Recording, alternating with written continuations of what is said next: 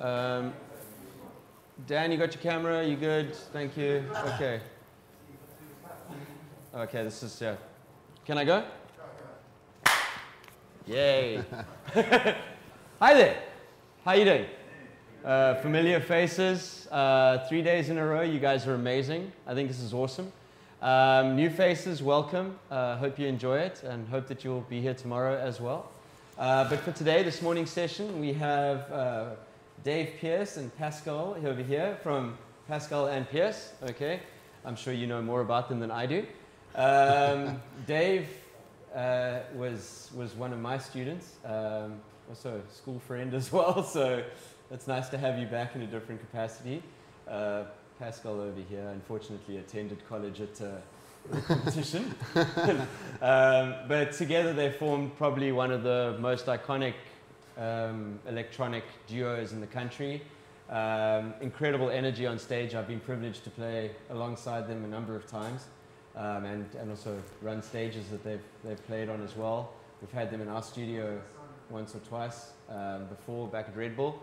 And so what we thought we'd do today is have a chat with them regarding the launching of their label, what it's been like as an artist in lockdown, how they've kept themselves busy, how they've reimagined it, and of course the usual conversations around how do they produce music, what's their creative process, and we're all gearheads, most of us, so yes, what gear they're using and things like that. So without further ado, guys, welcome. Sure, thank you so much for the kind words. Thank you very much. I was trying to find other stuff, but we'll get there, it's all good. Yeah, pleasure to be here. Thank you guys. Thank you very much for coming, I really appreciate it. I guess, do you want to start off with a little bit of history, I suppose, how you met? Cool. Maybe how Pascal and Pearce started. Sure. And yeah, let's take it from there. Yeah, look, again, it's a privilege to be here and honored to chat to everyone. Dave and I met 2007, and we pretty much were introduced to through mutual friends. I was DJing at the time in Cape Town. I started DJing when I was about 13. Started throwing underground house parties and private events and all that kind of stuff. And took a year overseas when I finished my schooling, and then I started studying business management. And during that course, I met Dave's mates from Joburg, and they're like, you have to meet this producer. And I actually got one of his CDs, one of his like self-produced tracks, and I was like, sure, this is fire. And he was at a club I was playing at. I was like, I have to play this track with this guy to see what he thinks. And banger. And then the next day, we pretty much said, let's hook it up in the studio. Started writing, and haven't stopped there. And it's always been about the love. It's about the happiness, what it brings out. You know, I won't take away what Dave's done and let him, explain what he's been up to in that sense. No. Yeah, what you been up to? well, there's no better time than the present. I'm sure you guys can tell I'm not the chatty one in the duo. What do you mean? What have I been up to in the present? Yeah, carry on going for a bit. I'll jump in this. No, just in the sense of obviously Dave studied audio engineering and yes. When we met, I was studying here at Cape Audio. In that sense, it was just really cool to know that there was someone who could teach me how to produce music. I could teach him how to DJ, and the stuff that I'd learned in throwing things together and meeting people, and it has just been a really cool process and learning everything that he's been able to sort of pick up on the way, and likewise in that same sense too. And it was pretty cool because obviously the first couple of years were super passionate in the sense of trying to just get as much music out as possible, and that that passion hasn't really stopped. It's actually got more in depth and more sort of deeper. But the energy back then was just all about releasing content and making sure that we could just get out there, and we were doing bootlegs and remixes of everything. And it got to about 2009 when we did a Super Mario remix called Disco Biscuits. And sure, it just did really well overseas, and it was just that sort of signaling point where we decided to really take it on as a career, because I was at the point of my studies where it was either taking business as a serious course of education or becoming a musician. So the risk was epic, and it definitely paid off. And it had to do with a lot with time management, making sure that your goals are orientated, and believing in what you've got to do. you know, our process has always been about creating happiness. You know, if we are happy with what we produce and we are genuinely, you know, feeling what we can do and we can bring that to others, then we know that we've done a good job. Most people don't actually ask the question why they're doing what they're doing. And recently it's just been more profound because, you know, we've been given such a great opportunity to have a showcase of what we can do. So if we can spread a good message and think about more than just music and what music can bring, then we can really tick off all the boxes. But it's been a real humbling process too, because obviously, you know, getting signed to your first major label, or I suppose back then it was an independent record label. They were the biggest at the time in the country. We did quite a big a remix for a well-known duo called Lockenville, and they just popped off. They just pretty much, like, yeah, they just pretty much exploded. And we were, I don't know if you guys know Ryan Murgatroyd at all. He's a famous electronic producer. Oh, yes, yeah. Studied here as well, and also crazy. You know, for those of you that don't know Ryan as an artist independently, you will know Crazy Wipe Away, and that's Costa and Ryan. And then also, Soul Candy was involved in. He also brought in one of the most successful programs for learning how to write music and for playing a keyboard. He actually has this amazing program which makes things really, really, well, when I say program, it's a method that makes it really, really easy. True that. It's actually, I need to get him back here. He's also like incredible person. He's incredible. Yeah.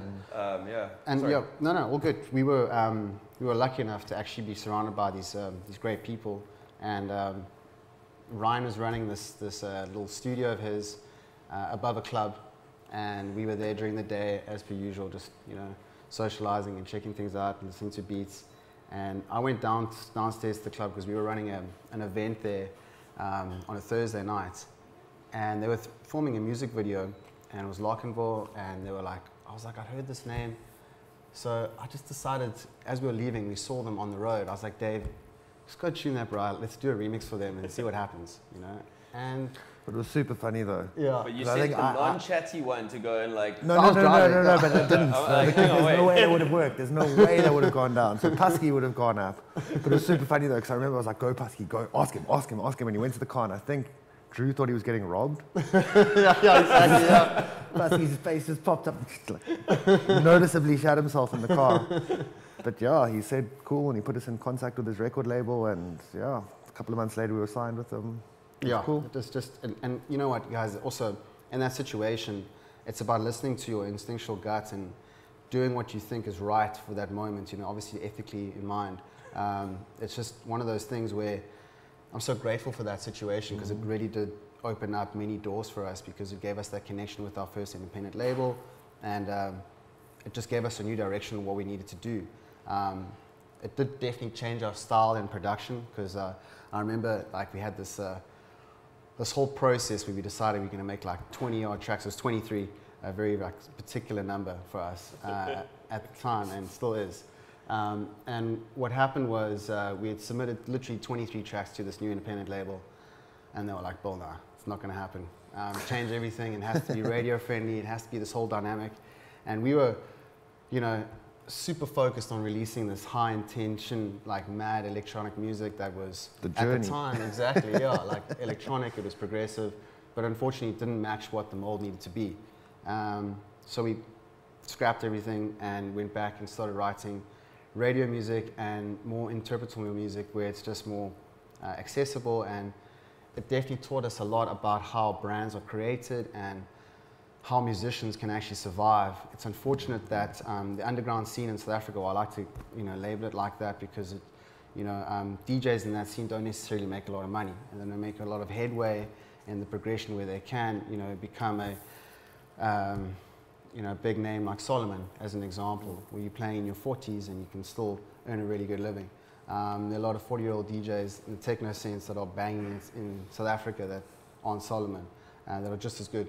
But they haven't created brands that are in the essence of what South Africa needs. So for us, I'm very grateful for that learning curve, because it gave us that versatility, which is very important in production, and especially in music. If you want to become a musician, you can't isolate yourself and box yourself in a way where you're only making one genre, Because if you only focus on one thing, you're only appealing to one group of people, and we're all humans. We all want to make people happy, and that's what music brings, is this happiness. It gives us a out of space and out of time feeling. So, you know, writing radio music was a very cool journey. We've collaborated with every person, I think, in SA and on the Sun, which has been magnificent. And yeah, like, what can I tell you? The remixes that we did in the beginning were just life-changing. We did stuff for Snoop Dogg, we did stuff for, trying to think who's another big one. Above and Beyond was huge, Roger Sanchez.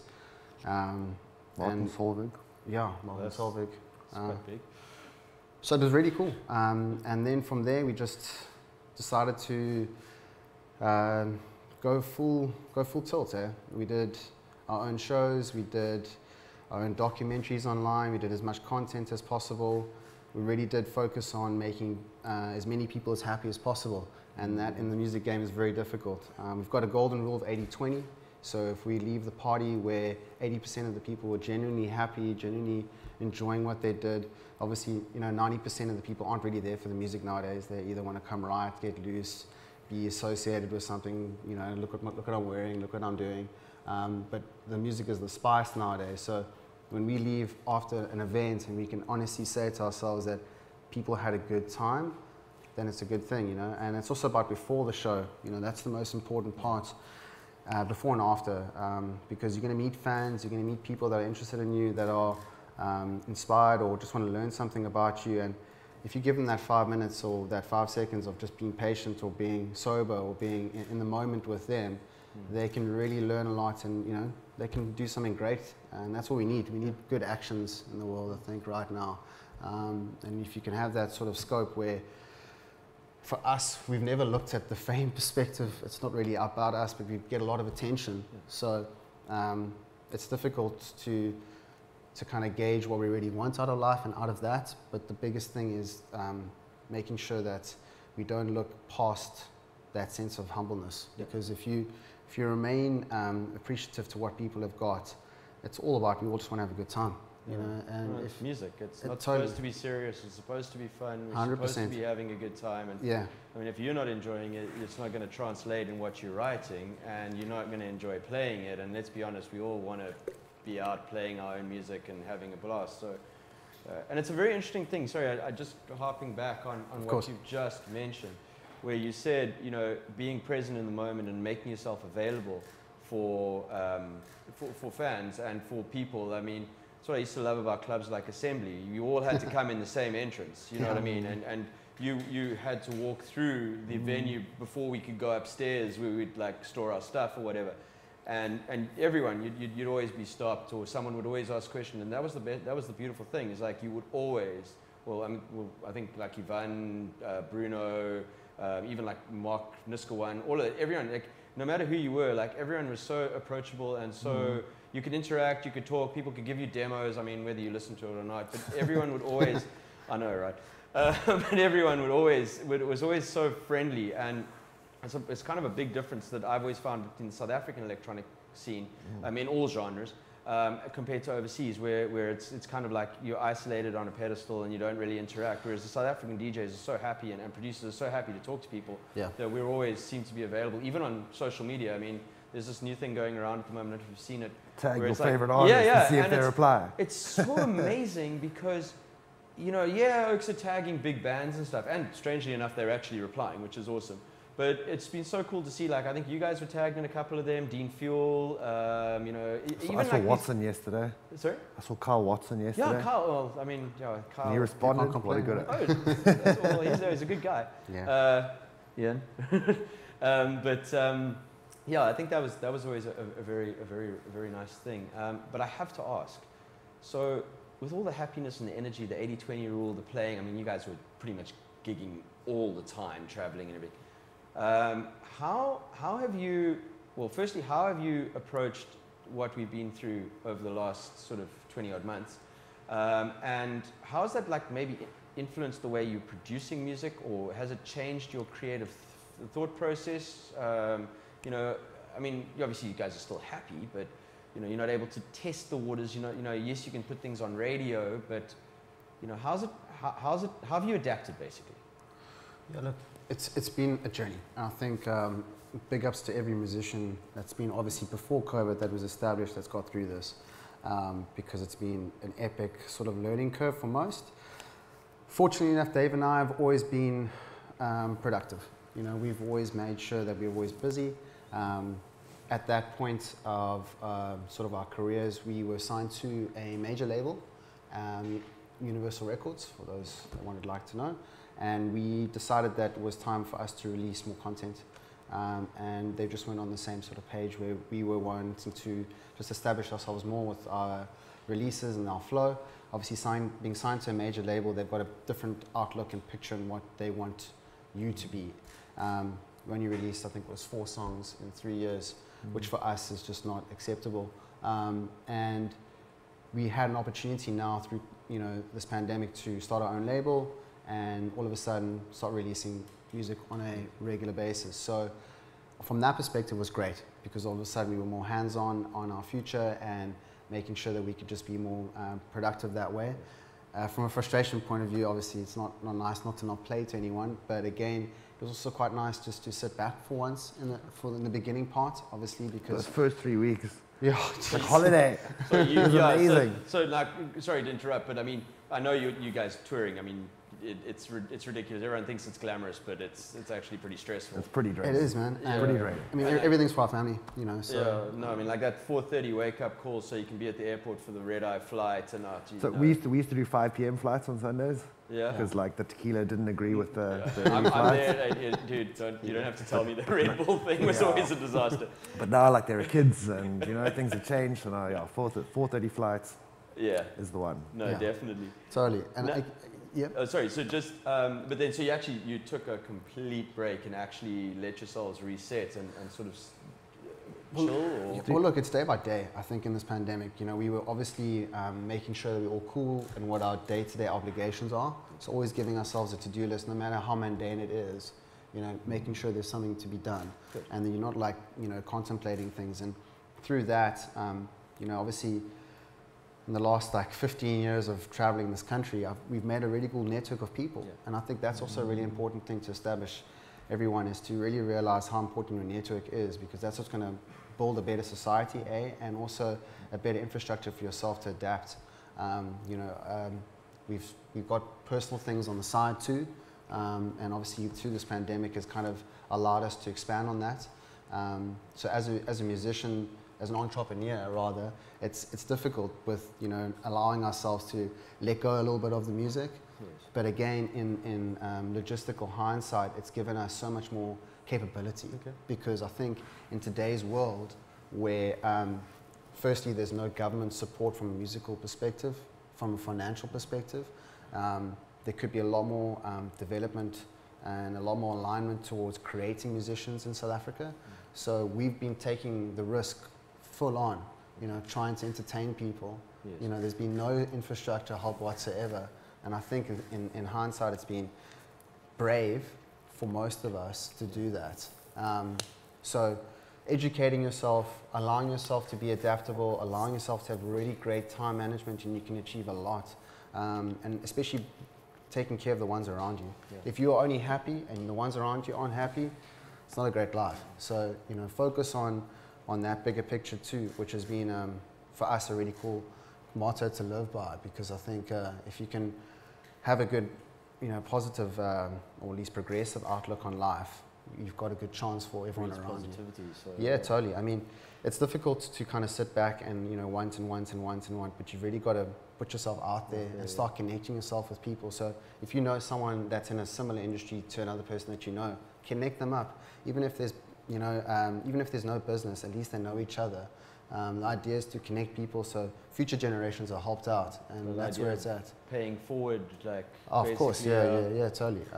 Also, sorry, just a good point. Actually, you touched on something. I had a mentor once, and the one thing he used to say stuck with me my whole life, and you just touched on. He basically said, "Your network is your net worth at the end of the day," and I promise you. Like, it doesn't matter, you know, being able to reach out to someone if you don't even know them, but you know somebody, you know, like Rowan Pybus, for example, runs Makulu Film, and you've got a guy who wants to do a documentary, and you know them, you might as well connect them because you're just going to grow it, and everyone will remember that, and it will help you 100%. when you need help as well. So, well, look, that's cool.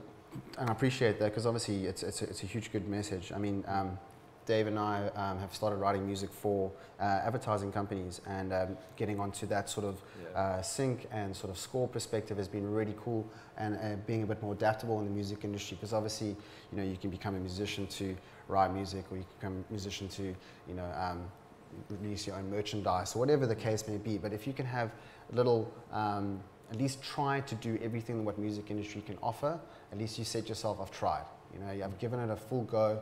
I didn't like hold back, because there's nothing worse than saying what if. What if, yeah. You know, what if I tried and it was a successful industry, or something like that. Because the thing is, what worries you most, as they say, masters you. So, you know, don't let your worries control you, man. Just go out there and do a good thing, and you know, be obviously soft and kind on yourself, because the more ambitious you are, the more intense you're going to be on yourself. So the idea is just to go slowly, day by day. I mean, Dave and I have got a good saying, slow and steady. Yeah. It wins the race, man. It literally, in this day and age, there's nothing worse than having something so good go so quickly. Yeah. You know. So I got to ask you. Yes. So what you're touching on here now, all of us, when we start writing music, we spend months on that first tune, or the second, or the third, or the fifth, or the 9,000, and we're very precious about our music. It takes a lot of time and a lot of guts to let that go.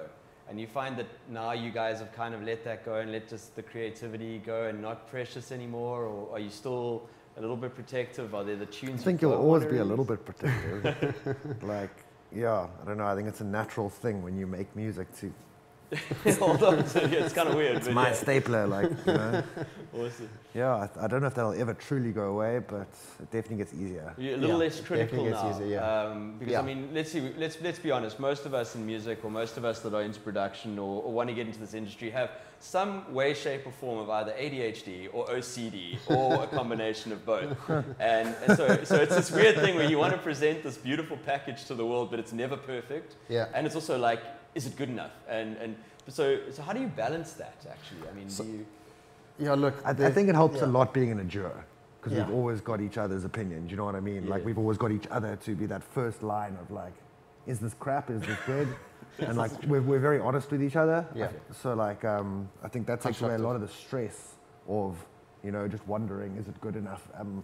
Because you'll know pretty quickly. Yeah, you This dude who's been doing it for 14 years will tell you straight up, like, that's pretty bad. Yeah, that bassline's terrible. Don't like, even think about it. Straight like, up. And it's cool. It's a great dynamic in the duo, I think. And like, without that element, I think, like, my person, like, you touch on the OCD and the no comment. Like, yeah, I would struggle with that immensely, I think. So I think it's great in terms of that dynamic with the duo. Just there's the constant support and just the balance of, you know what I mean? Because you can get stuck into a late night studio session, and you can think you're like the great Khalil, and this is like the best song that's ever been made. The next day, maybe with fresh ears, or maybe with another set of ears, it's like... You kind of think, why did I spend 6 pretty extra hours when I average. could have been sleeping? Yeah, totally. Like, So that helps a lot. So then, I guess, the next logical question would be, can you take us through a typical day in the life of Pascal and Pearce? How do you approach the studio? What do you do? So recently with the pandemic, it's obviously been a bit different. Previous to the pandemic, it's quite funny because, like, so we've always lived not the closest to each other, and then for 2 years I moved to Joburg because I met my now wife and whatever, blah blah blah. Love. So we were Always important, guys. Dude, Love okay. is very important. You've got to have love to have good music. all about love. So that was a bit of an interesting one in terms of the workflow, but we got around it. Then we got back to Cape Town, and you were living in the Dudno, and I was living in Mooley Point, and then Pascal moved to Constantia, and I was in Green Point. Then I moved to Constantia, and we were like 600 meters apart. Yeah. And then 3 weeks later, Cyril said no one could leave the house anymore. And we were like, and we hadn't actually like hit a studio session because I was still like unpacking, and so we hadn't actually done a studio. We finally lived like walking distance, and it was just a disaster. Cyril said no. But anyway, so things have changed a bit since the pandemic. We've always tried to, prior, as I say, treat studio time as much as a normal job as possible, in the sense that maybe not 9 to 5, but we would do like 10 to 4 or 10 to 5-ish. But giving ourselves that, like, maybe one day a week, depending on how busy the shows were on the weekend, we would take a DJ's Monday and like full unagi, and then the rest of the week we would try to treat it as or else it's easy to just slip into, you know what I mean? I mean, it is a real job. And straight up. So for us, it was always, putting in the professionalism, and it's, again, another great aspect of being in a duo is you've always got that person pushing you, whereas I find, like, my personality a lot, like, if I was left to my own devices, I'd be, like, playing a lot of FIFA and stuff.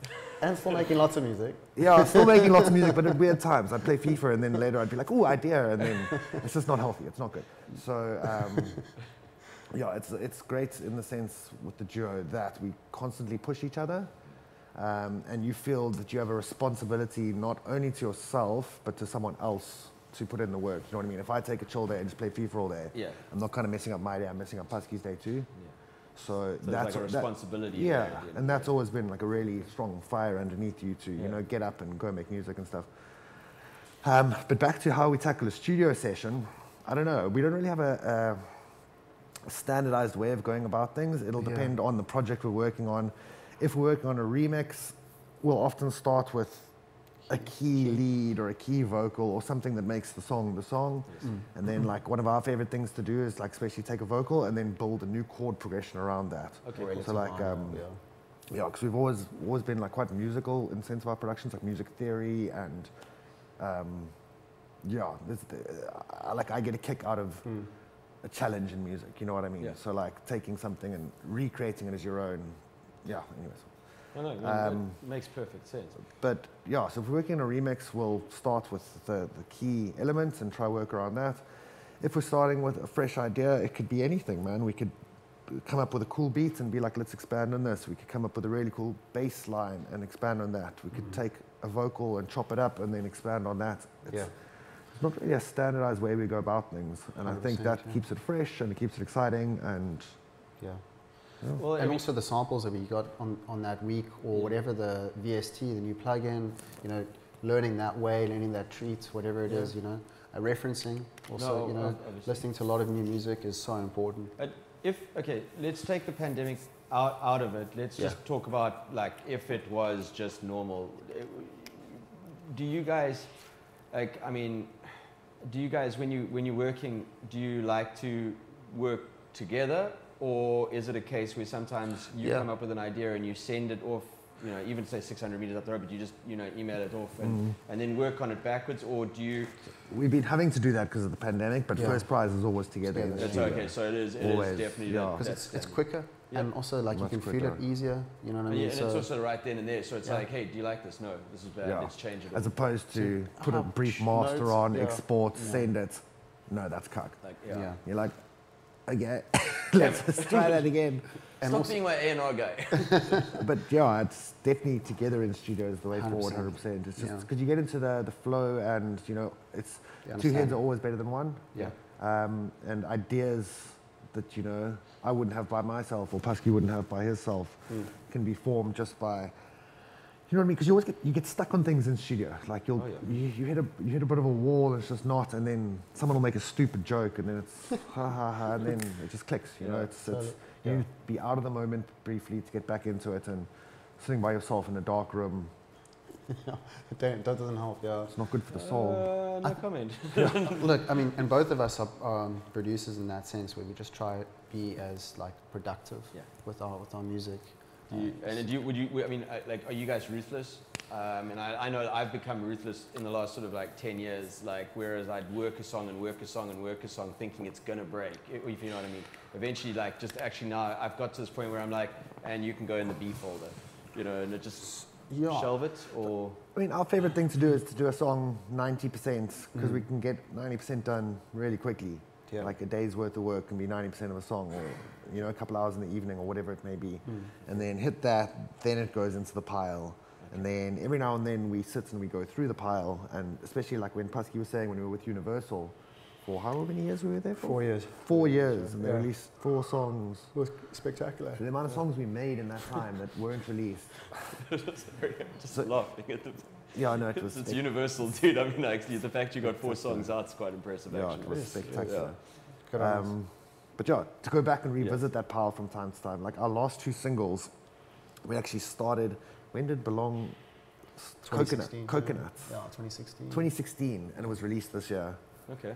So I mean, it's obviously the final result was quite different, but Yeah. we had the. But for sure, but the structure. The structure was there, the initial the idea vibe, was there, and you just yeah. got to revisit it because And add vocals. yeah, and vocals, and also on top of it, like, you know, things aren't always written at the right time, if you know what I mean. Like sonically, or maybe you know, sometimes it's a very weird thing. It's like almost like a deja vu thing in the studio, where like you come up with an idea and then you play with that idea and you kind of like, well, it's really cool, but it's not right, if that makes sense. Leave it for a couple of years and all of a sudden it's fitting into the space that it's supposed to be. Of course. So that, I mean, save your sessions, basically. 100%, yeah. She's like, what's that, auto save 10 minutes or something? Jesus, yeah.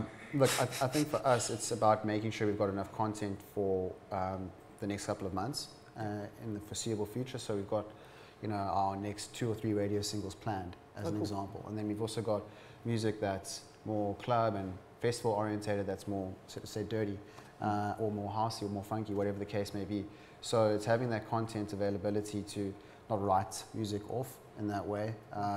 But also, you know, getting back to Universal, you know, we are grateful for what they did establish for us. I mean, they gave us our first double platinum record in the sense of capability, so we don't undermine a major label. We just see the value in what independence has brought us in the sense of constantly bringing out new music and not having to be restricted by anything, in the essence of just what music is about, you know, which is really cool. So I guess we may as well broach the subject then. Yeah, What's it like running a label? it's been fantastic. I mean, a lot of work. Yeah, it is. There's a lot of work. Good So Lord. talk us through that, actually. How did you go about the whole process? We spoke Quite a about while, this for yeah. years. We've been chatting about this for years and years and years and years and years. And then it was a combination of the pandemic. Suddenly we had a lot of time on our hands. We were trying to get out of our contract with Universal, which took quite a bit of time, but in the end it was all very amicable and yeah. smooth. And the Good one beef, thing so. that surprised us about that is this pretty much the day we signed the termination contract, all of our stuff disappeared off streaming services, which wasn't something we 100% planned for. And it took quite a long time to get that back up. That's a bit mean. Bro, you know what, to be fair, it's one of those things, but I mean, we are, again, we don't hold grudges to anyone. Again, we're appreciative to what they offered us.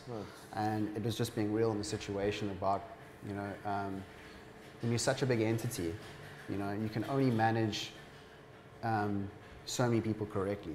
And when you're signing everyone, it's very difficult to have that You perspective. can't get Like, lost in the ether, basically. yeah, and like with our label, we're not running it as an artist management perspective. We have signed artists from a licensing perspective. We've given them a favorable percentage, better than most majors are offering right now.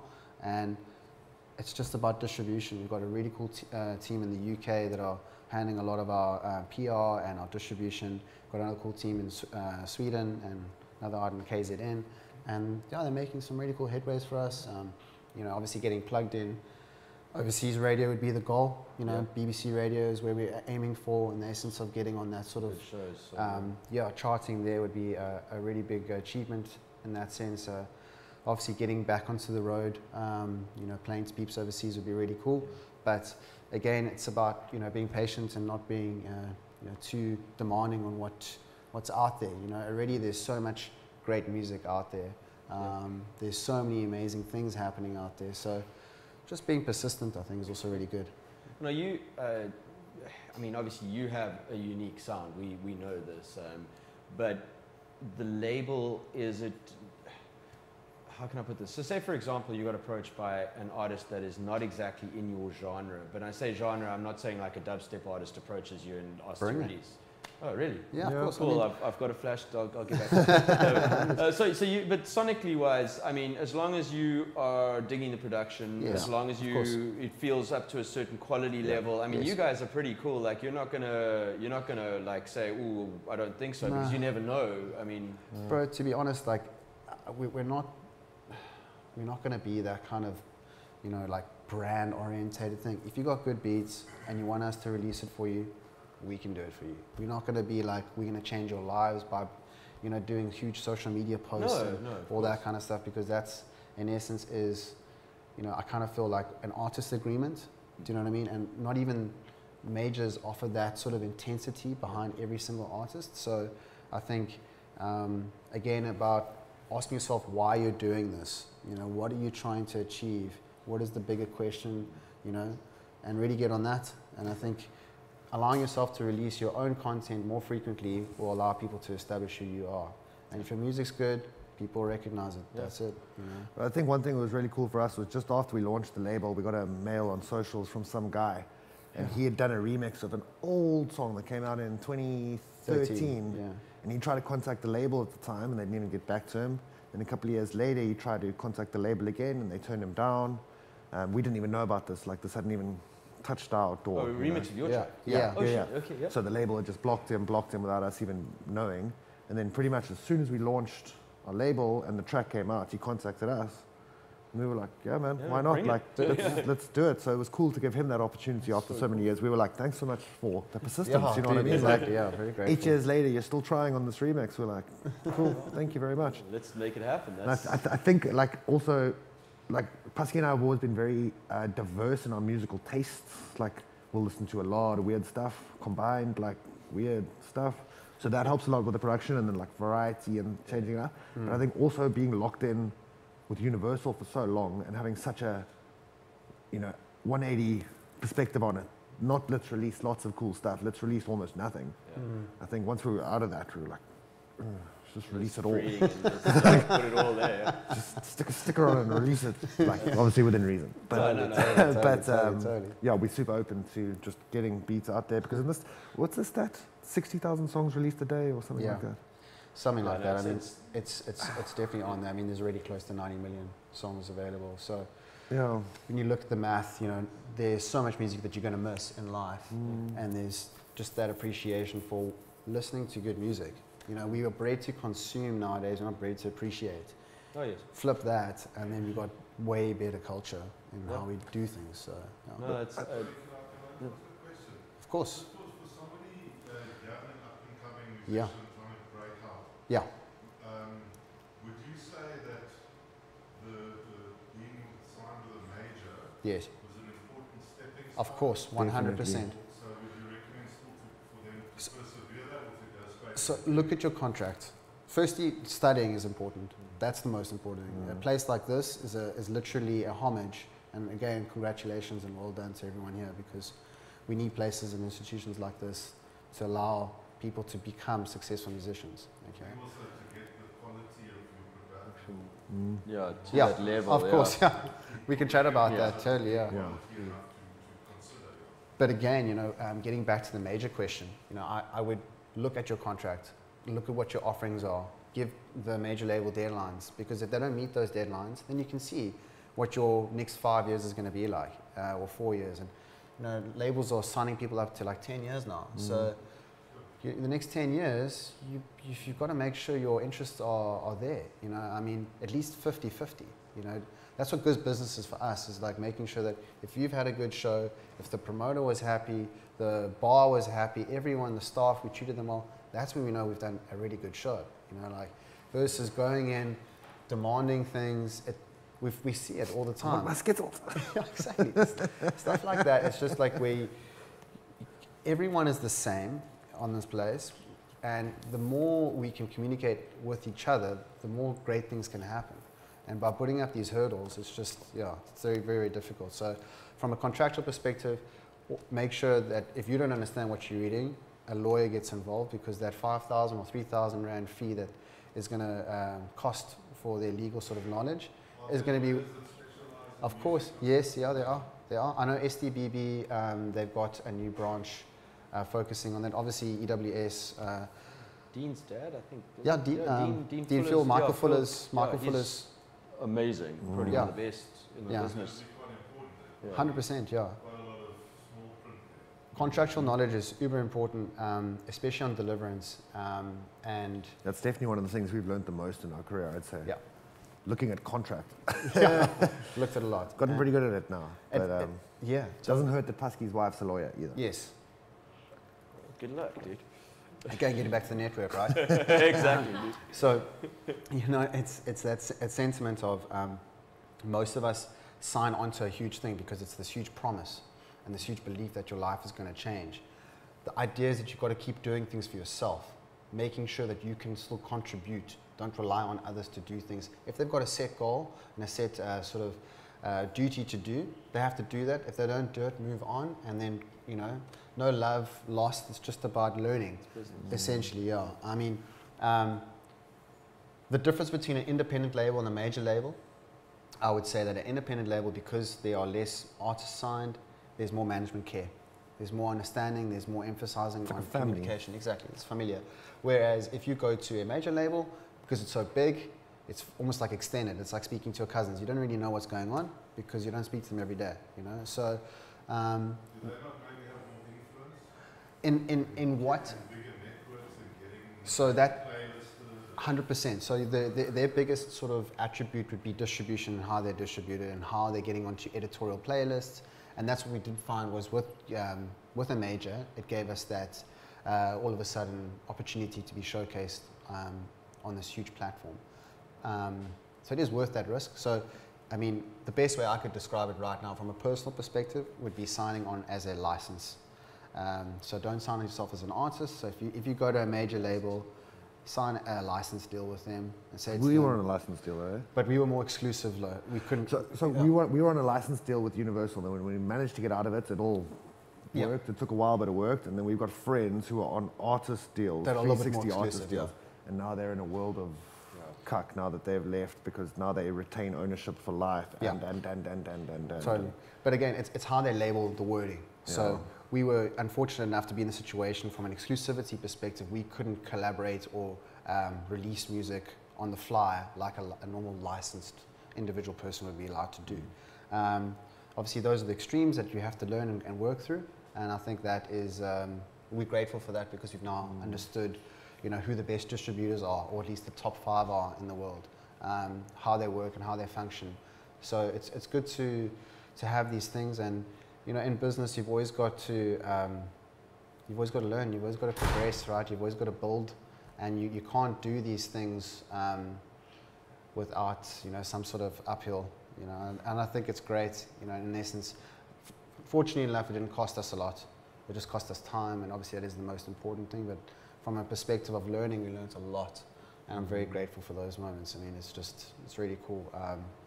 So again, major labels, read your contracts. The residency that you had with 5FM, the residency with 5FM, was that hooked up via the major? No. Is that something different? So we were very fortunate enough. We had a good relationship with Roger, and he's always supported our music. And since 2009, he's just always backed us, and we've had a good relationship. And we did it for 5 years, and then we took a year break, and then we just started off. I think it's like week 40 or something now. Yeah, you're back on again, eh? Yeah, every Friday night. So it's really cool. Just showcasing electronic music. Every week's different style. So really grateful for the opportunity in that sense. And obviously learning with the label, we've learned a lot about how radio works, and like which are government owned and run and which are privately run, and which radio stations you should be punting your music on, because essentially that's where you're going to garnish a lot of money. A private company is going to pay you a lot more than SABC, unfortunately, which is just the case. So making sure you've got a good plugger is what they're called nowadays. But even that, building up good relationships with the stations can happen from a personal perspective too. It's just about making sure you've got time to wait, because essentially they do take a long time to get back to you, because they are being inundated with music every single day. So again, network, making sure you go through the due diligence. Say that again? Getting airplay. Yeah, also getting airplay in the right way, And it's also part of performance as well, getting a name there. But we found when we were starting off, as soon as the radio airplay kind of kicked off and we were on top 40 and whatnot, the gig floodgates, open. So Yeah. It was a different important. ball It's game gonna- altogether. It yeah. works in both ways. Yes. Either They feed each other. Once you start getting booked and people and you're getting booked a lot because of X genre or whatever, and people then realize you're releasing music, all of a sudden they're requesting that. Whereas if you're releasing music or you on via airplay, Yes. then all of a sudden you Yeah. know, people obviously want to book you because they want the shows, they want to hear the songs, and it's a never-ending story, really. 100%. So what we found out in the beginning was it was so strange because we'd been producing like electronic music, and then when we started releasing radio music, electronic bookings went down. And we're like, but we have got more people that can attend your shows, but because we weren't now releasing, Plugging what you did, yeah. and it was just like, okay, it's like such a tough bullet to bite, bro, because you're just like, why are we not playing the music we love? Yeah. In essence, you know, because now we're just having to play a brand, which is very frustrating because then you don't get to essentially do it. And then also it creates confusion with people too, because if you are writing and releasing radio music and you're also writing and releasing, you know, dirty electronic music, and you go play a set and you're reading the crowd, it's one of those situations where you've got, you know, do you play what people want to hear? Or do you play what people essentially know you for? Yeah. So I think education for me has always been the best value, and reading what the energy of the space brings. Every venue has a different energy. Every sort of night has a different sort of feeling. And the DJ before you and the DJ after you, there needs to be some sort of flow. Yeah. So when you're catering for people, like I find it quite frustrating when a DJ goes in and like plays the same set every single time you see them, or a similar show, because it's not really giving people their journey. You know, you are there to entertain them. You know, it's not about necessarily you. Yeah. So when you go on that level of sort of intimacy with music, people don't see the value in it sometimes because they just want to hear something that they just want to hear that banger or that you're known track for. or- yeah. Exactly. So yeah, it's interesting. Yeah. Totally. Yeah. Okay, before we carry on, sorry, I just want to pause. This gentleman over here has been waiting to ask you a question. Oh, my bad. No, it's just- How's it going? Hi, bro. Good, thanks, man. Good. I had a question with regards to, you guys do a lot of remixes and Yes. sampling. Yes. I do remixing and sampling as well. Send us your stuff. We'd love to hear it, bro. Thank you, man. Respect. But I'm having so much problems with trying to get clearance for the samples. Oh, yeah. How do you guys go about it? So in the beginning, we just bootlegged it, and that's how we got like around it in the sense of just putting it on SoundCloud, and that's how it was in that day, where you could kind of just get around it. And I know they have started paying for remixes on SoundCloud from a financial perspective. So if your bootleg does get a lot of plays, you can get the royalties for it. But clearances are where major labels actually come into play, because they've got such a good relationship with those distributors, those labels, those A&R peeps. They can say, right, if you want a Kanye, lyric, we know which label to speak to, whether it be UMG or Warner. That's how they run it in essence. So getting those clearances, there was a question just asked on how do you we clear deal your with our samples, samples. And it's been mostly through majors getting that sort of clearance, that sort of capability. They've definitely got the rights for it. We've actually got a song right now that we're doing we've just done a remix for that. The vocalist wants a royalty fee up front. So let's just say it's $1,000. They'll want that fee to use that vocal or that sample. So generally that can be arranged that way. I mean, what vocals are you using out of interest? I've only just recently discovered Letter Bulu. So it's a 1970s disco. Oh, amazing. Cool, dude. It's like to find out who owns the master. So what year in Bootleg 70? it. What year in 70? I think it's 73. I'm not too sure. So next year you'll be able to, it's in 50 2 years' years, time. you're done. Yeah, in 50 years' time. Yeah, next year you can release it free. I thought that was a word. No. It's reality, It's bro. not- Yeah. So just check what year it is released, and then you can re-release it. Just So- work Are there 50 years. implications if, I'm not in it for the money, if I wanted to do money, I would have gone into finance. I just wanted to release a song and bring it about. But I'm Totally. seeing that there's going to be implications if like it ends up on radio and then, like you say, there was a fee that should have been paid but wasn't. It does. So what I would do is get in touch with the label that's releasing or holds the rights for the song, and it'll always be on YouTube. Just check on the original the description, or even on Spotify. If it's on Spotify, Discogs, just type it in. There's a number on the 100% vinyl, or just put in the artist's name and everything. The entire listing will come up. Everything's available. Yeah. Who Sampled? There's a website for those of you who don't know. It's called Who Sampled. You can literally plug something and you can see who's used it, where the rights lie, how you can get it. It's an incredible database. And the other thing, and please don't quote me on this, but I've done like 3 or 4 Adele remixes. I've done remixes for Timbaland stuff without any permission. Put it up on SoundCloud, and it's still there 13 years later. So it's got 5 plays. I'm just kidding. But no, you can also risk it, because what's the worst they can do? They hit you with a cease and desist letter, and you take it down from SoundCloud, unless you're trying to actually make huge money off it. Yeah. Good question. That's a whole other for sure. Thank you very much, guys. Oh man, pleasure, man. All good. All the best to them. Before we launch into Q&A, I just want to obviously ask that important question. So, the workflow. We've established you guys like to work together, which is obviously fantastic. Obviously forgetting the pandemic, but I think what a lot of the youngsters, maybe the first years, guys that are new into music production, and we've all been there. It's a thing.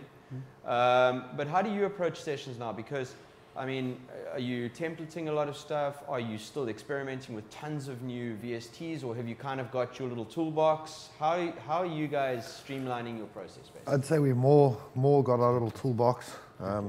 We know what works for us now.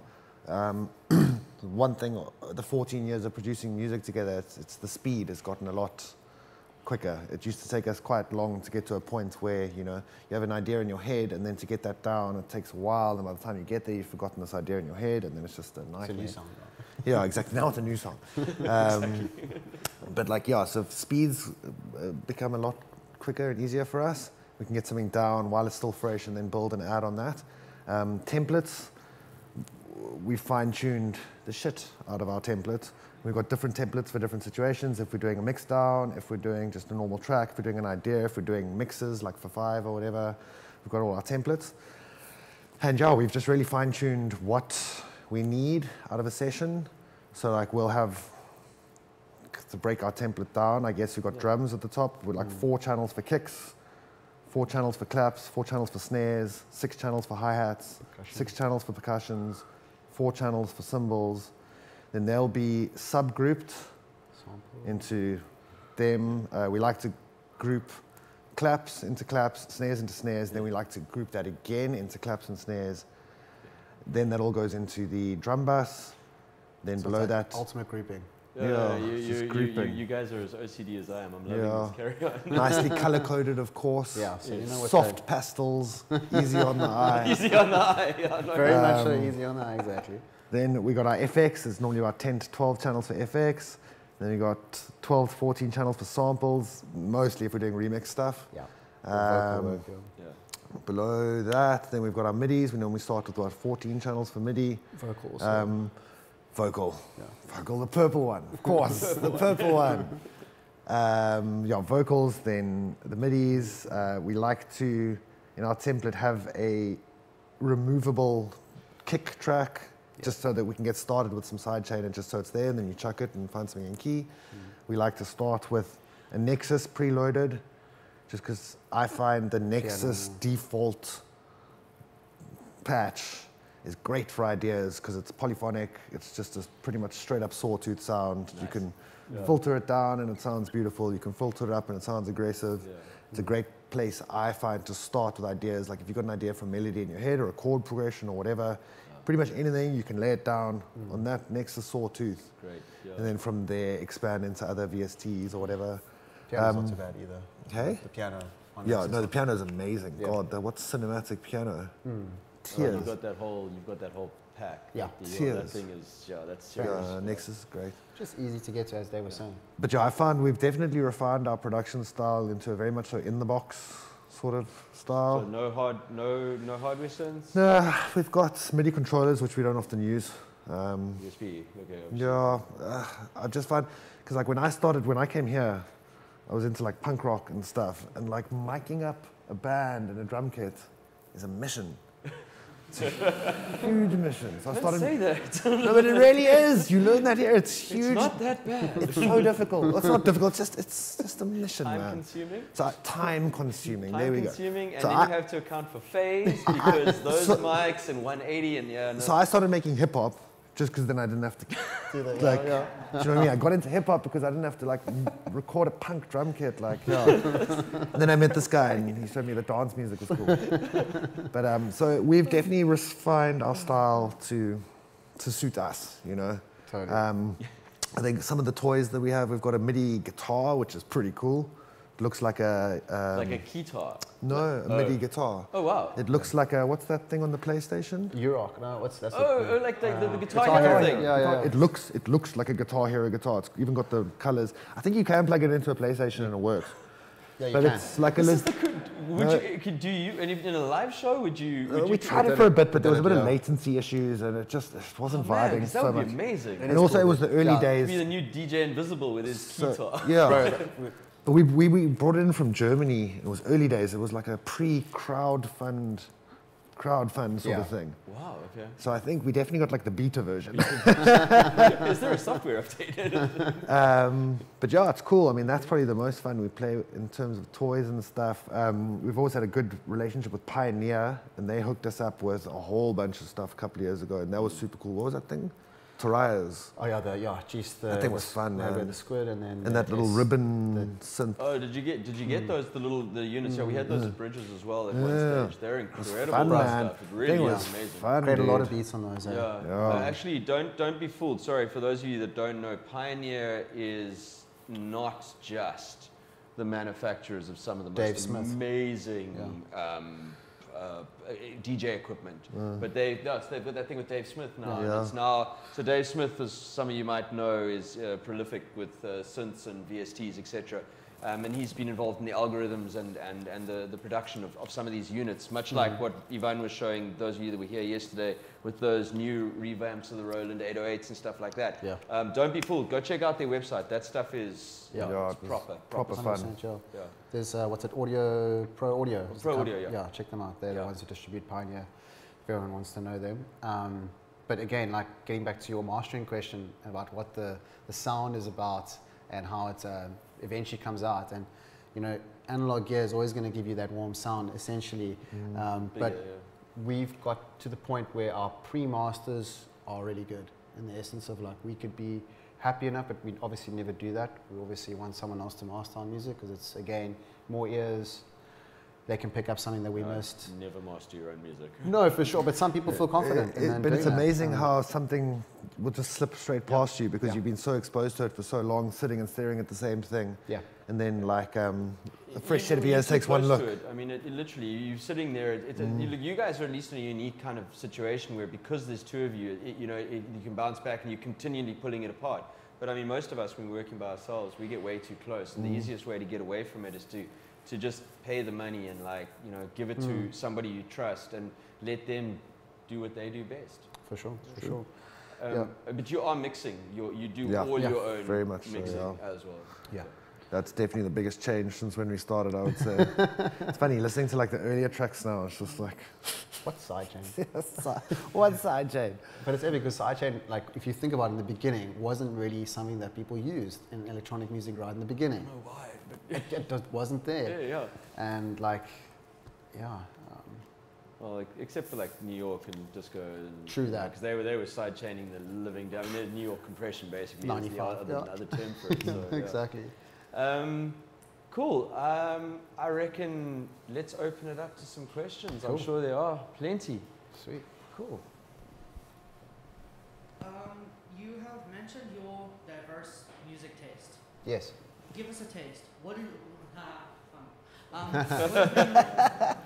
what is your favorite song or favorite discovery that you found this last month, and who do you think is the most exciting forward-thinking act working right now, ideally in Cape Town? Okay, so I was gonna say international. I think this year Danny Asadi making that like Persian trap music with the sitar. For me personally, it was really cool because I enjoy the sitar sound and like what it kind of brings. And no one's really brought that kind of instrument to electronic music before. But you know, Tony definitely. so like Danny from my side has been really cool to kind of listen to from an electronic perspective. Obviously from a more dance perspective, I think Carl Watson has done some really cool things, man, like from a local perspective. Obviously thinking on an international tip too, who have I recently just got into. I'd have to check my iTunes or Spotify account right now, but there are just so many cool artists that I'm really listening to. So from, again, Persian trap to classical music. It's a Persian trap. It is, that's what it's labeled as. It's a trap. I swear to God. But it's one of those things where being diverse in your listening capabilities is going to give you a better edge. So I listen a lot to the radio actually. So if I like a song, I'll keep it there. Otherwise, I'll just flick through it without actually like putting a CD or USB in. I'll just literally genuinely listen to what's out there. And it's funny because like on social media, we're not big on social media, like what we can do because I think it's mostly ego stuff. But I like to listen to a lot of music on social media. So I follow a lot of people, a lot of forums, and you just get introduced to new styles that way.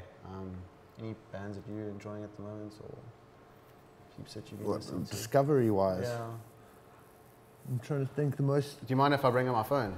There's a song called SOB by Nathaniel Ratcliffe and whatever his friends are called.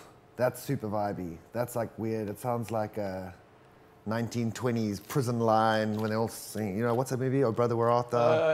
They do that. Slap you, like that's awesome, some yeah. weird shit. But I heard that and I was just like, it's just vibey. There's the beat, sounds gospelly, and there's people clapping on the offbeat and shit. Just happy, yeah. Happy Yeah. music. Zake's been tweeting, obviously. He's doing some Oh, cool dude. things. Yeah, sex and cool things. Trying to think here. There's a group called Corpse. They got some Corpse. pretty gangster stuff. But From a disco perspective, Babbit. I don't know if you guys know him. Really cool funky house music.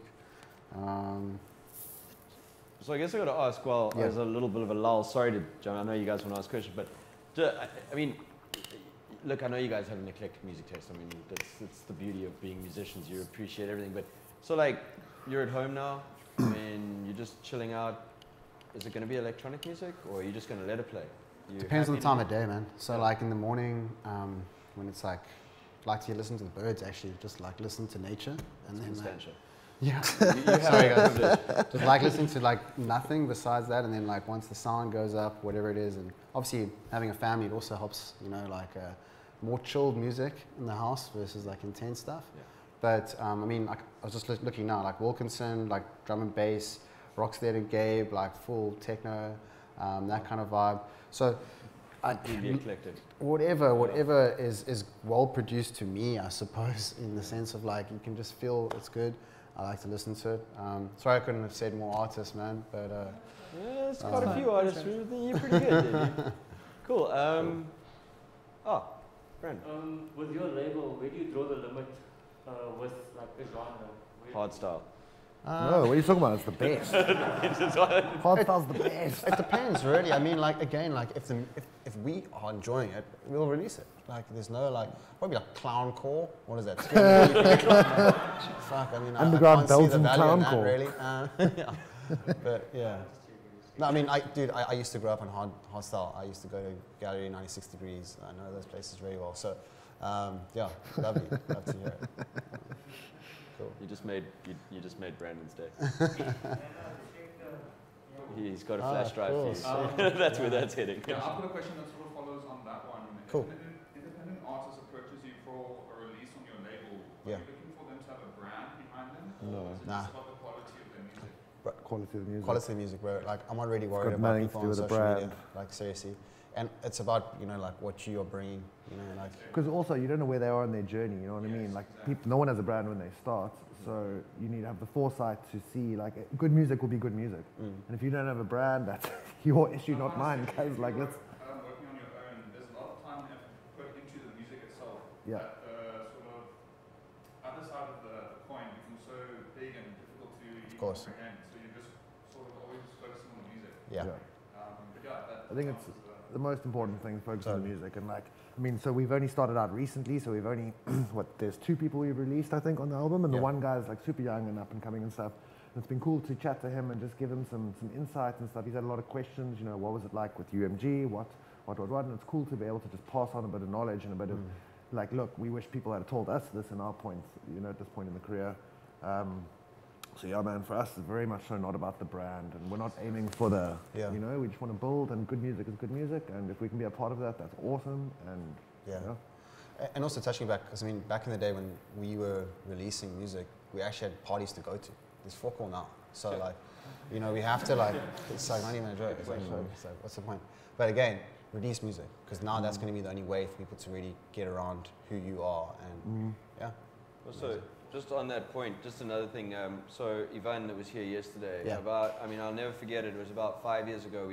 There was another kind of session thing happening, and the most salient point that I can take away from that, and it's in my mind today, is the music you're releasing, like as an up and coming artist, is not that it's sonically going to be different to like an established duo or group like Pascal and Pearce or an established artist, but what he said was, do not focus on trying to always monetize everything. I mean, yes, you want to have it released, yes, you want it to be there, but your music is your business card. Like, you can have the Facebook, you can have the Instagram, you can have TikTok, you can look as cool as you want, you can have 10 million followers, doesn't matter. Bottom line is everyone's always going to judge you. You're as good as your last show, you're as good as your last mix, you're as good as your last release. But the most important thing is that business card. Like your Bandcamp, your SoundCloud, packing it full of stuff, consistently releasing.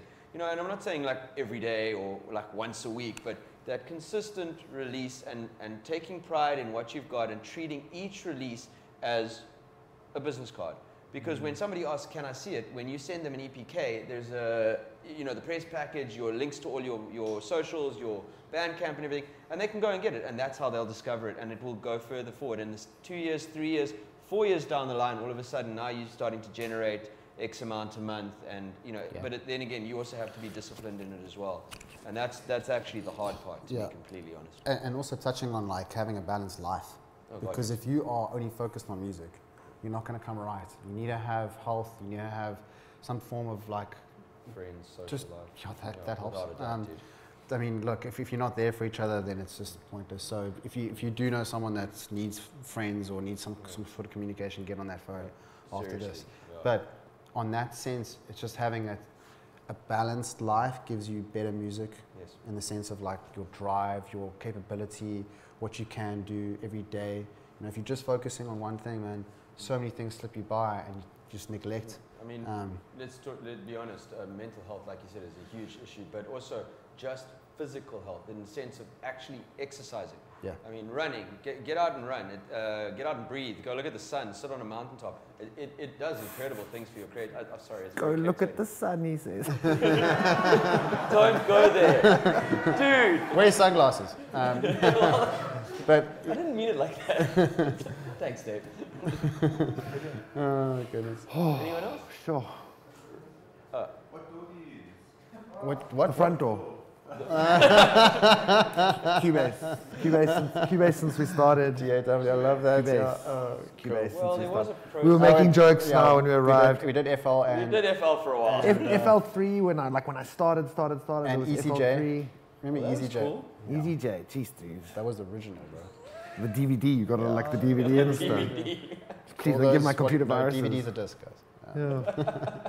But yeah, it's been Cubase pretty much. We sampled like Ableton for a bit when we were trying to do a live thing. Write it down. But I don't know, like we were saying, Steve, you can do anything in any DAW these days. Like you can make music in anything. It's what you're comfortable and what you work fast in. And What makes it quick, what makes Cubase it has easy, always what's just fun. worked for us. So we did Cubase. And sonically, I mean, let's be honest, we're an Avid Learning Center and an Ableton Learning Center. I mean, it's a thing. But That is industry standard for mixing and post-production. Of course. But you know what? Whether it's Reaper, whether it's Project One, it doesn't actually matter.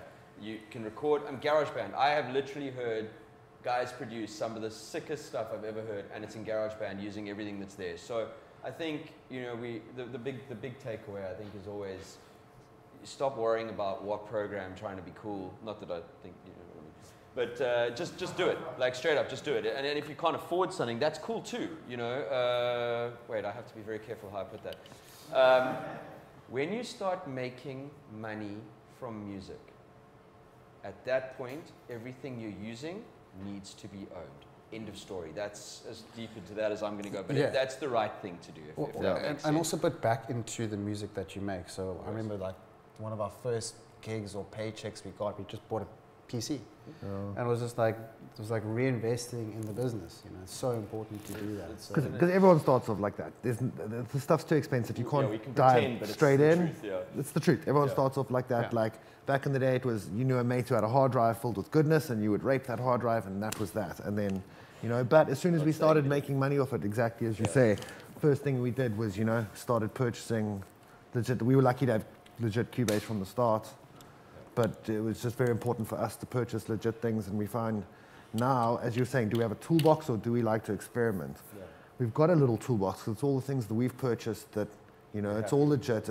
And funny enough, like we've had a couple of issues where shit's crashed, or there've been issues, or there've been handfuls like that, and that happened to us back in the day, and it was a disaster.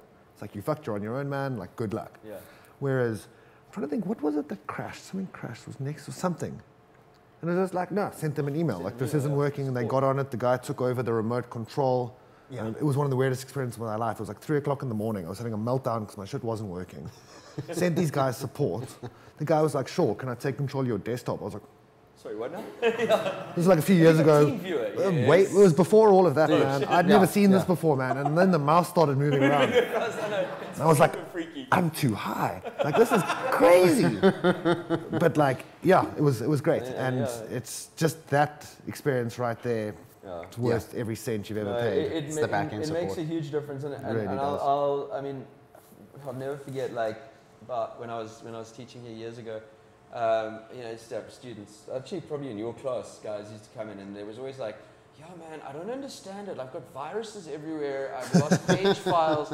My Windows machine is done. I'm like, just bring it in. We'll reinstall it. And, you bring it in, and this guy's got literally a folder, which at the time was, okay, so you would maybe like a 256K a gig drive was kind of like a big drive, or 250 gig drive. And then this guy would have like 150 gigs of oxygen or ozone, the plug-in cracks, and you just look at the oak and you're just like, yeah, no. Computer says no, bro. And it does. It makes everything more stable. It's completely streamlined. And also, the interesting thing is that because there's not certain issues running in the background, processes running in the background, it frees up your CPU. So the programs run completely smoothly as well, which gives you a lot less of an issue. Totally. We also like to do an annual cleanup, so the re-backup, reinstall, and it's just a pleasure doing it legit. Let's talk about backups quickly before. Sorry, I know you guys want to. Sorry, Russell. That's a huge one. Please impart knowledge. So backups, it's like the most important thing ever. Like it got us bad once in the early days, and we vowed to never let it get it again. And it was a very humbling experience to go through that and to lose all of that stuff and just feel so helpless. And it was just the worst. I wouldn't wish it upon anyone. And since then, we've been very diligent with our backups, and there have been a couple of times where we've been very thankful for our diligence. Yeah, because SCOM, whatever the case may be. Yeah, just whatever it is, just back up your stuff. Just back it up. And then we've tried to back it up on at least 2 different sources. I used to lock one in my safe, and then Pascal would hang on to one just in case there's a fire. But like, so it's proper, I mean, we do have so much respect because obviously you put so much time and effort into the studio, man. And I'm still a little bit anti-cloud. Not anti-cloud, it's just new age. And I'm not quite there yet. I'm there. I've got OneDrive. I'm happy with it. But I've got 15 hard drives, bro. There we go. Cross-contaminated. Yeah, no, old school. OneDrive's fun, but hard drives are important. Hard drives are a thing, definitely. Sorry, Russell. I'm more of like an engineer than I am a producer. Cool. So my question would be maybe twofold. It's like, what is like the it up. Cool. And then the last one is who does your mastering? Who do you Cool. hand that over to? So we've got a pair of Eames at the moment for our like reference monitor studio speakers, and then But we've also got a pair of creative like rubbishes, just to give you that. and it's So important. the new day version to- of NS10s. Very important. and Yeah, then- yeah. And then your car, and then we're just pretty much sitting in there giving like a good balanced perspective on where things are at. Car test is very important. Yeah, I mean headphones can be a bit, it can throw you off a bit depending on what brand you're using, and you know you'll sometimes find there's just a better response. Yeah, of course. So, and obviously getting more of your friends to listen to your music, like because that's something they can just pick up naturally.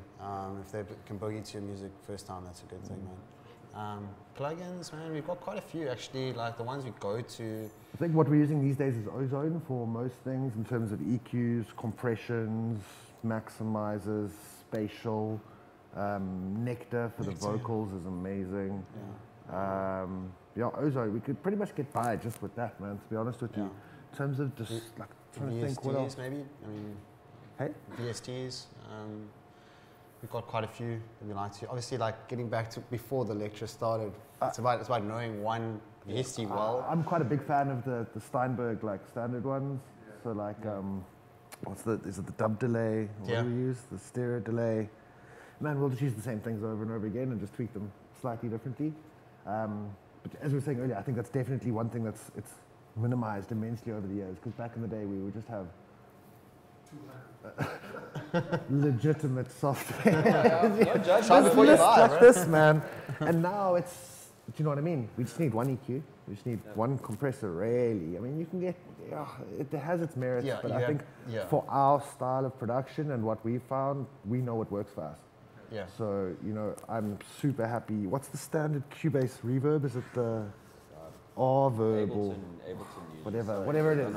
But again, Cubase reverb, love the Cubase reverb. but it all depends though, because obviously you get different texture from different plugins and different scopes. So we do like to treat ourselves with new toys from time to time. So I think from there's always that capability to pick up something. But it's interesting. You do, like Dave says, you go back to what you know, and sometimes there's that like new edge that comes out. I remember when I think it was Ace. There's a plugin called Ace came out. It was like the plugin of the month or whatever it was. Yeah, so we got that thing. It was like $10, whatever it was, and ended up using it like massive, like 5 times. Yeah. So it's just, you know, you don't end up using something that is really popular at the time, but you know, you just go with the flow. And then getting back to your mastering question, which is a guy called Mike Kelly. I don't know if you know about him. Very, very famous, well, to us at least, and a good friend. He's staying in Germany at the moment.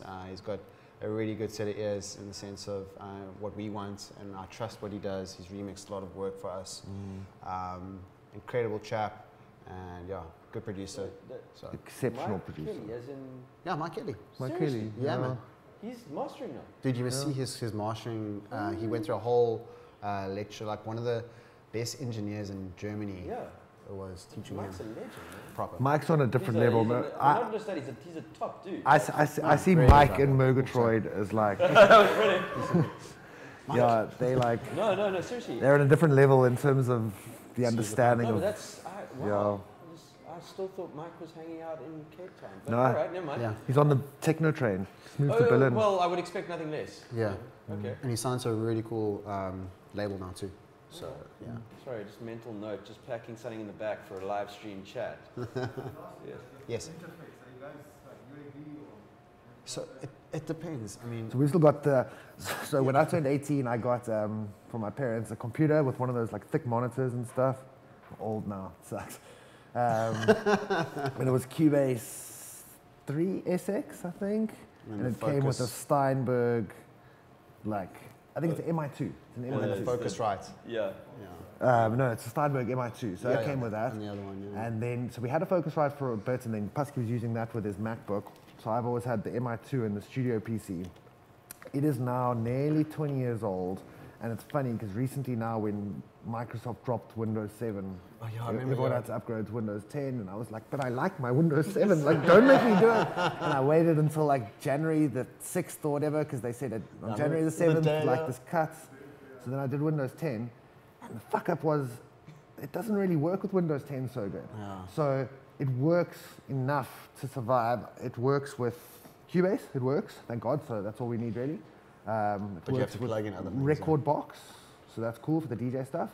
And there's like one other thing it works with, but otherwise it does not work at all with Windows 10. Yeah. So that's been a cuck, and we're gonna have to upgrade at some stage, but it's like family, man. Do you know what I mean? It's treated us so good. Every song we've ever made has come through that little bastard. And it's, that the work ethic again, it's like, it works, right? But there are so many cool ones available. I mean, yeah, no, it's just crazy. It's endless nowadays, actually. And what you can have, but again, working with Mike, the treatment is getting your pre-master to the point where you're comfortable enough with the EQing, you're comfortable enough with how it's sounding, and having a good reference also. Because if you can build yourself a good reference to say, this is where we're going. I mean, someone taught us that once in our earlier days. Always reference, always reference, always reference, and it's helped out a lot. The gospel. I think that was pretty much hammered into you by at least 4 of us at this place. One of them was Richard. We know that. Yeah. I think maybe I didn't take that to heart so much then, but someone at some point told me, and I was like, okay. And it's an absolute game changer. No, yeah. Sorry. So, workflow. Yeah. Workflow, just question. What, sorry? Workflow. Workflow. So I know like a couple different ways that you can go about, like, okay, I have an empty session today, I would like to make a song. Yes. Someone like Virtual Riot or Kismet will do like Oh, yeah. design, some up there, and have like, okay, cool, I just throw this here, throw this here, throw this here. Song exists now. Yeah. I have a different friend who will sit with like a piano roll and then across the course of 2 minutes have just one piano track, all their chords, all their lead melody, all their bass lines, everything. Yeah. How do you go about writing your songs? So again, Virtual Riot, comparative to, I'm assuming, a different style of your other friend. I can just imagine the two being way different because obviously Virtual Riot being more high energy style, you can just lay it down a lot easier in that sense maybe. But I think getting back to workflow and how we do create things, it's generally speaking melody, I would say. First. Yeah, it's probably closer to the second one you said there. So like I was saying, like to start with a Nexus Sawtooth default thing. Yeah. Then depending on the idea that you've got in your head, like it can layer out like a full symphony in one, piano roll, and then from there, then dissect it and be like, okay, cool, here's your bass line, here's your lead, here's a little harmony, here's a little da-da-da. So then you'll take that bit out and stick that on a different sound or whatever might be working or... But again on the style though, because I find that like we can make like a house record and getting the drums right in the beginning to sit nice with a simple bass, that to me will define your structure and your integrity of the sound. Integrity. But if you look at Virtual Riot stuff, that's going to be a lot of synths, a lot of melody in the beginning, and that's going to be your emphasis, I reckon, because we do chop and change our drum arrangement quite a bit, because obviously you want a double drum or whatever it is, or double kick in a certain place. So I think synth selection would probably become like last or towards last. I'd say arrangement also is quite far down because we've made so many songs now together. Like that was always a big issue in the beginning, like arrangement, you know what I mean? Like you've got this idea, you've got this drop, like now what? And I think when we started making like, it was like electro was the thing there, and songs were like 8 minutes long and it was like this fucking journey and it was just like, what the fuck? And I think it was a lot of confusion over arrangement and how to make this idea into a song. And I think for us, that's become a lot easier with time. Like, it's almost something that we can kind of put on coolers and get everything down, get everything sounding right. And then at the end, it's just like, okay, arrangement done. Because we know also the amount of time we spend DJing together, like, we'll create a song to how we would want to play it on the dance floor. So we know that, like I'm kind of partial to a 30-second intro. I know Pascal likes more of a minute intro. So we balance that between who's working on what, you know what I mean? Like if I'm working on a song, I'll generally always give it a 30-second mixable intro, and then from there, arrangement-wise, it's going to go into some sort of breakdown, and there's going to be some sort of build-up. And then also you have freedom to kind of mess around with that on the fly, you know what I mean? Like one thing I've always thought with music, it's really cool, is someone told me back in the day also, is like, you have to know the rules first before you can break them. So it's cool to learn the rules and what is proper and what is not. But if you can break a rule intentionally, and that's gangster as fuck. What are your favorite rules to break? Favorite rules to break? Yeah. All of them. I love durrying where there's no smoking signs, but that doesn't count with this. Favorite rules to break? Inversions. I probably. love sharp sevenths in minor Sharp. scales. That's my favorite one. Phrygian. Oh, that's it. Yeah, the flat 2 in the Phrygian, like that very much too. Rules to break. Also creating sound that's like fun, man. So to you, not necessarily keeping in the box that's trying being specific, like let's write a Fisher record today, like let's do something that's set standard, make something that is out there, adventurous. You look at how like especially Virtual Riot sound, like that sound wasn't there like 10, 15 years ago, and now it's like, it's, right there. And if you look at, who's that really big act that's got all those dinosaurs and really cool visual? Excision. Dude. So like, if you look at like how robots and ecstasy and shit. Yeah, it's that situation where you wouldn't think that genre or style would be acceptable on a bigger stage because of the toughness and like it's like quite brutal in the. It's so great. That's what makes it. But that's exactly. Excision is the best, bro. But that's what I'm trying to get at. Make stuff that you wouldn't necessarily think of. Listen to. Have you ever just done that? Like, just like sat down and, I mean, like, I know you obviously make stuff there, but I mean, have you ever just sat down and been like, actually, I don't even know anything about this genre and actually, let's try it. And then just But randomly we do that with also, like, I got our hands on a cool banjo contact patch the other day. Like, trying to do some, like, country hick banjo stuff. Bruh, my parents would be so stoked on me. Like, it's like starting to sound like Children of the Corn, dude. No. Obviously not with dance. Like, I don't know. Like, it was not dancey at all. It was just an idea. It was just a folky. But it was like some proper folk hick shit. And I suppose you guys are doing a lot of stuff for sound design. For you guys are doing a lot of pitching for adverts and stuff. So that's where the banjo patch came through. It was from that. But then after that, it was just like, hey, I got a banjo. This is a banjo, man. Like, that's cool. Cotton Eye Joe and all that. You'll be fine, bro. Yeah, I mean that sounds horrifying, but like, yeah, yes.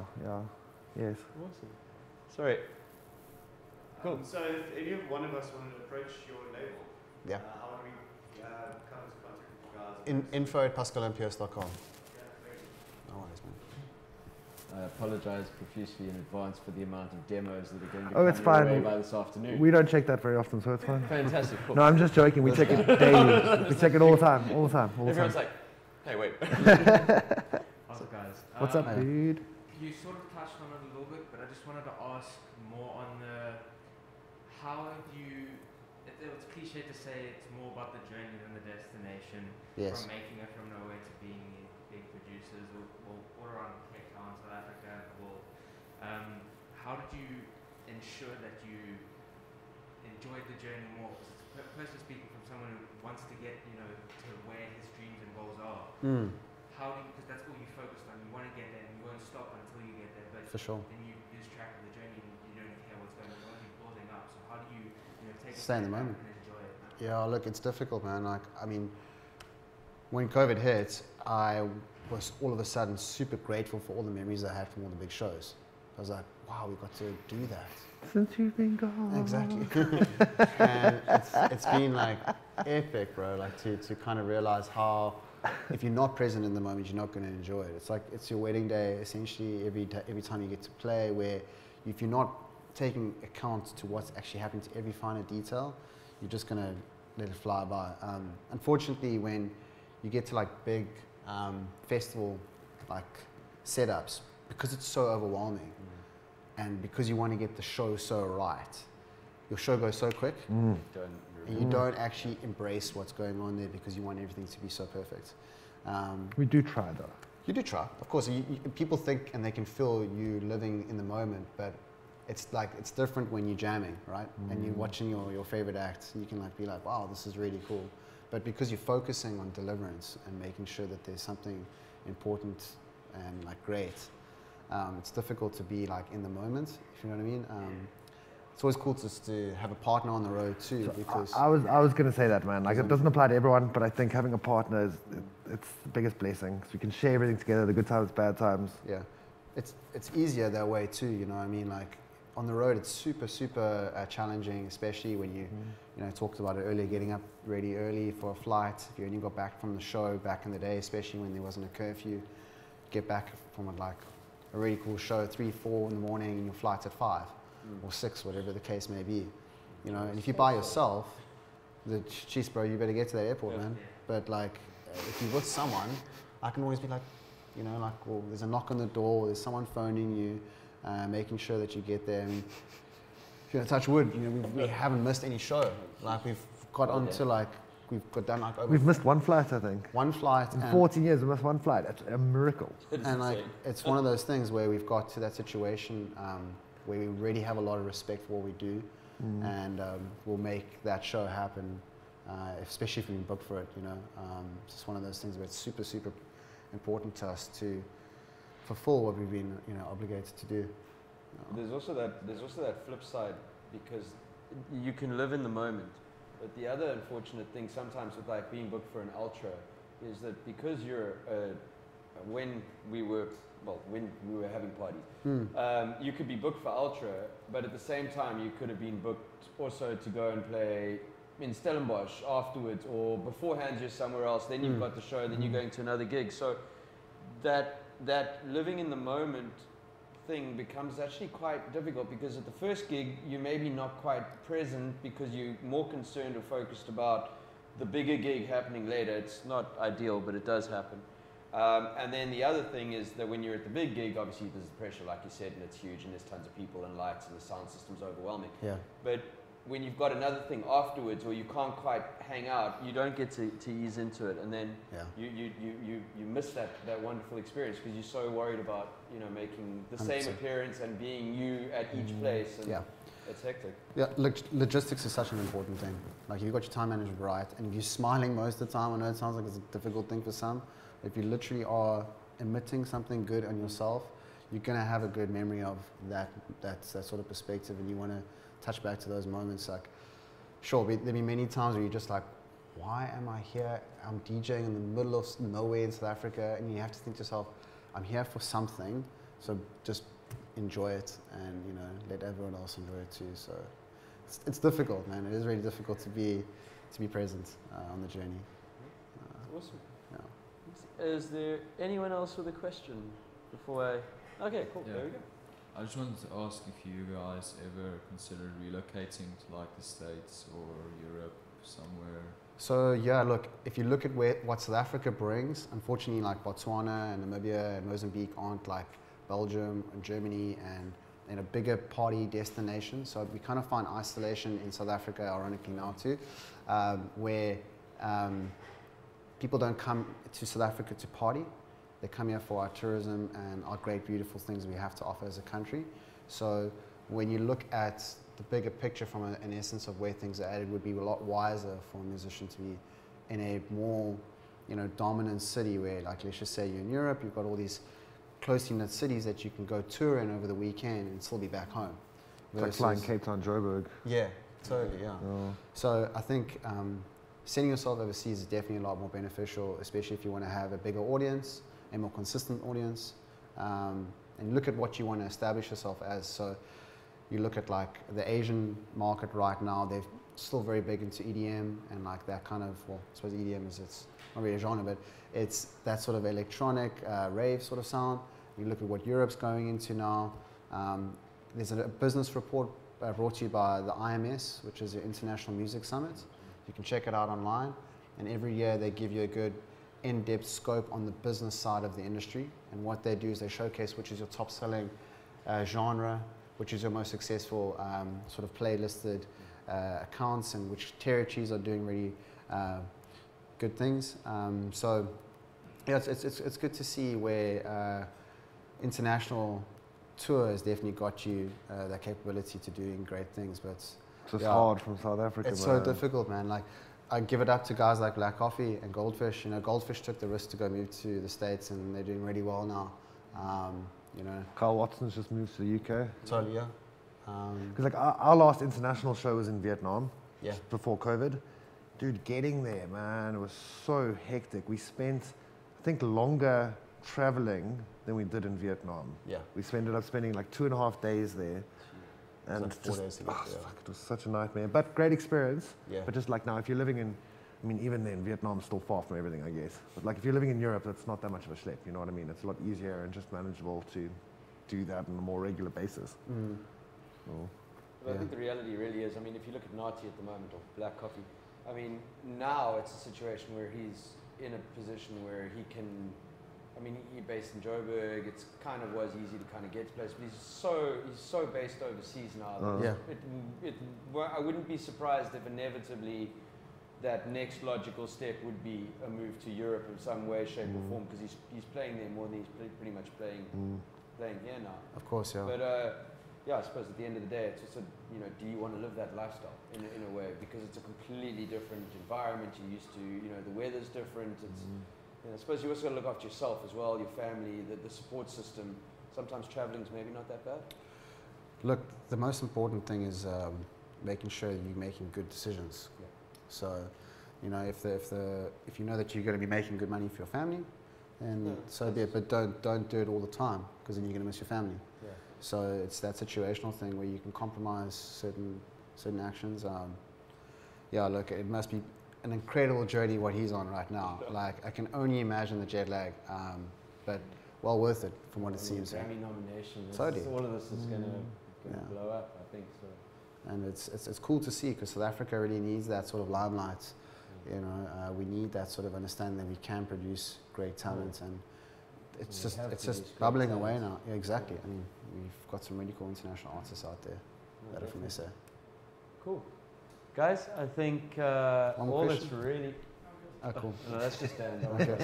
I think Dan's just here to tell me that food's probably, you're a legend. Right. Cool. For once, we actually got it right today. We have the food ready for you to go and eat. So, without further ado, guys, thank you so very much. Thank you very much, man. Thanks, guys. It's amazing.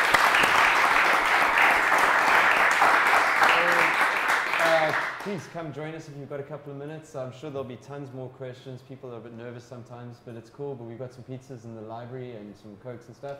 Guys, also please join us. And then, yeah, Antonio, we'll look forward to your session at about, what did I say, 1:30? No, 1 o'clock. Wait.